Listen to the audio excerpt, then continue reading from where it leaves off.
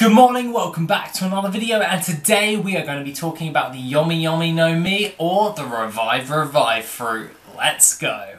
So, the Revive fruit, or the Yomi Yomi No Mi, has been consumed by Mr. Brook, who is a skeleton.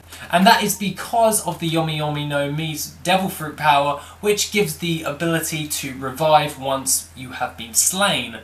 Basically, this is kind of like one of those devil fruits that when you eat for the first time, it does nothing until you actually die. And then you become a ghost-like spectre type thing, and you have to go find your body.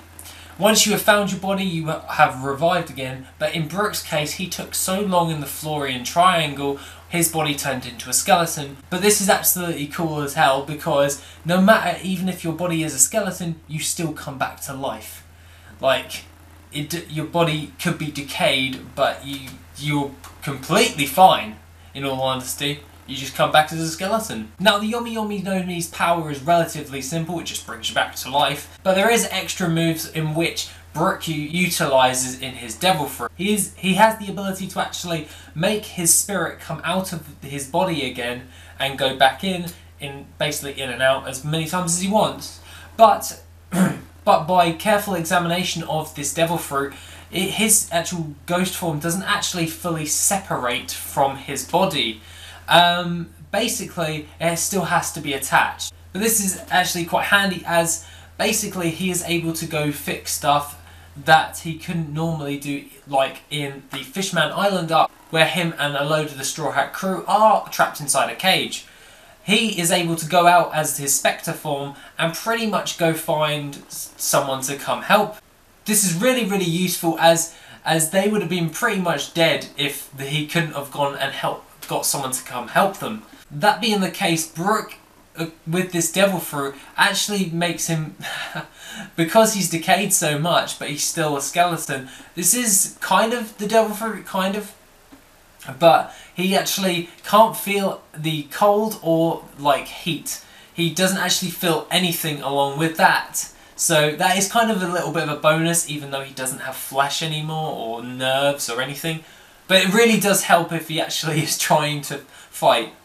He does feel fatigue though. That is one thing that happens to him, but to be honest, everyone gets fatigue. So I'm guessing the fatigue comes from when he's actually using his spirit, like he gets spirit fatigue. I suppose that's the case.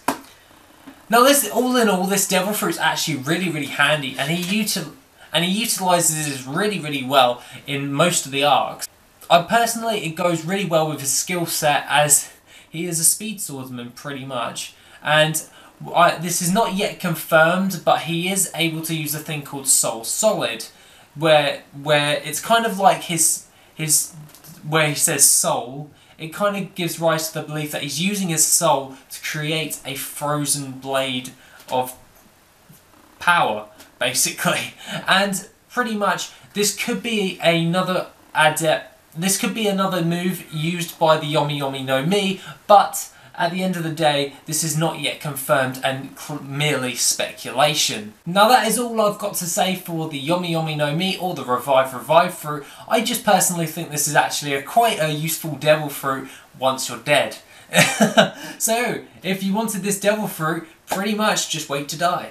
Pretty much. And of course, I'm also working, guys, on a second part of the What Are the Revolutionaries Up To in the actual Reverie arc. So look out for that in the next coming days. So that being the case, guys, have a lovely rest of the day, and I shall see you in the next video tomorrow. Bye bye.